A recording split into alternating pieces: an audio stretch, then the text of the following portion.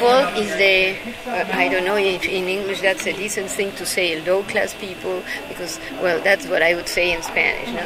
Low-class people from all over the world. A folk is just the people, no? So a lot of Israeli, Russian, Polish, English, Scottish, French, and there was one tango from Argentina. Some people say that the people were, the low-class people were who started these dances, and a choreographer would see them, and then they would take some elements and take it to the classes they gave to the aristocracy. We're talking about the Middle Ages and so on, right? So, and that's why many beautiful dances have some element of